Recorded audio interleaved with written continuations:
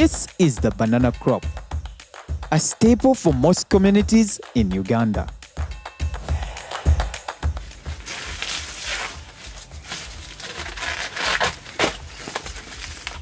However, we are not talking food security this time.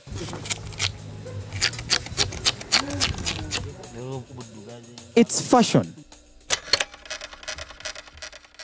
My name is Helen Kawahukia, a reporter with Solutions Now Africa, and today we see how banana waste recycling... 2 years ago, Solutions Now Africa's Helen Kawahukia covered innovative entrepreneur Muhammed Dimma and how he is repurposing the most unproductive part of the crop into fashionable products.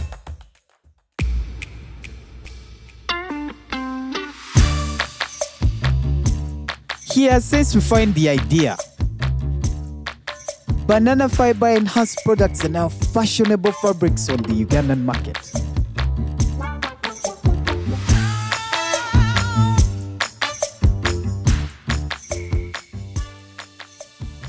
The question was, is there a way we can use this to actually develop a solution for the sector, or for the textile sector, for the fashion industry? We found ourselves creating Commune Fabric.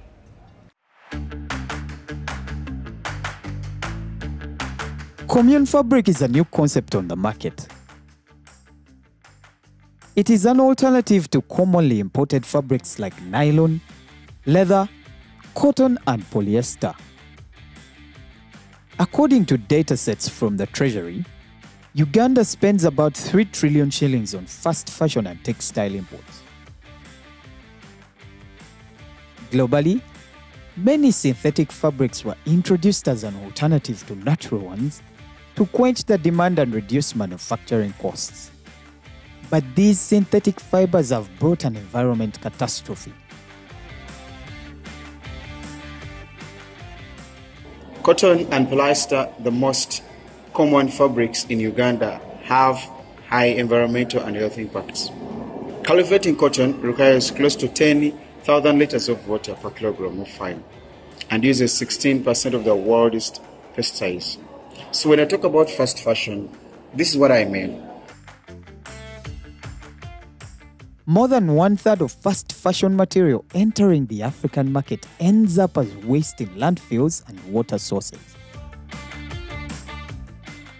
Banana fiber is one of the upcoming plant-based fabric alternatives in the world. So we noticed that because there are so many designers in the world, in different continents, both Africa, USA, and then also Europe, they are looking for what called sustainable materials. And then we noticed that Uganda, the only sustainable material which is known in this nation is the bark cloth. And then we found out how can we have another signature for the country. This natural fiber is biodegradable and sustainable. Mawejje Creations has been developing different products from banana fiber. For the last 3 years, they have been experimenting with various stems to find the perfect fiber material. So the journey began by simply harvesting the banana. If you go to cook it, you can peel it, enjoy your meal. But then the beauty was of what's been left in the garden.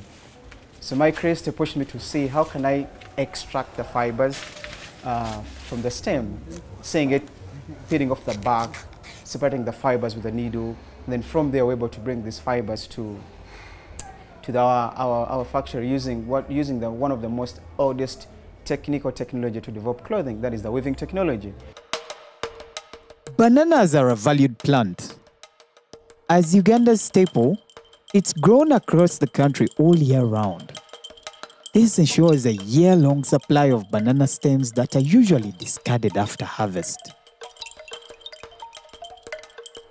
Farmers are paid to supply them in exchange for an agreed fee. Twali tetukimanyi kati nga bwe tutema ekigogo tusuula kyesuule paka Mawejje lwe yatandika okugira ebyayi mpolampola ng'asoma n'atandika okukola art mu byayi.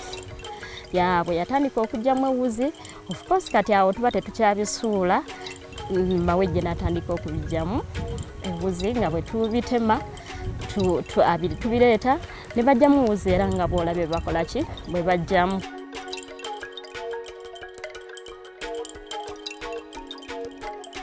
For the fiber material, a specific type of banana known as the juice banana, locally called kayinja, is required. Its stem provides stronger fibers in comparison to 84 other variants in Uganda. Ebitooke bivaamu fiber bye bivaako omubisi kayinja bamuyita kayinja kubanga wuzi za kayinja ziba ngumu bw'ozijja mu migogo omwo ziba ngumu okusinga ez'ebitooke ebirala. It took me close like 2 to 3 years to differentiate between those. And then the methodology also, the technique also, the methodology is very, very important, or was very crucial in the process of discovering that this is the kind of variety I need and this is the kind of variety I don't need to do when I want the fibers to do my fabric. To get the threads, thin sheets are extracted from the stem, a manual process that takes meticulous attention.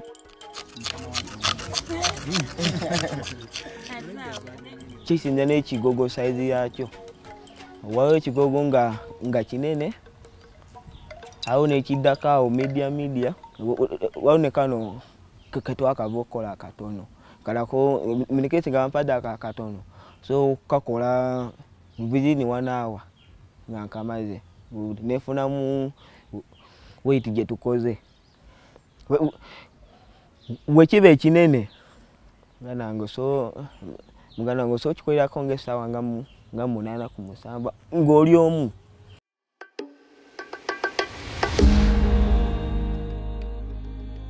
What follows is the hard work of needling the extracted sheets into fiber. Mawejje has a team of over 10 workers creating this fabric daily. Using a weaving jack loom, the team interweaves the extracted fiber with cotton after it has been sun-dried to create a fabric that produces an estimated 50 meters of fabric each month. It's based on designing. You get to know which length, width of the fabric you're going to make and what will be the end product. They all have different measurements that you determine on then before you design the warp. That determines a lot which length and width you're going to put on a robe. And a particular design, because some design may be working, may be good for the press mat, but they are not good for the fabric to produce other products. The final product is unlike any other fiber. It's soft, foldable, and breathable. These traits have made it the perfect material for creating bags, shoes, and clothes.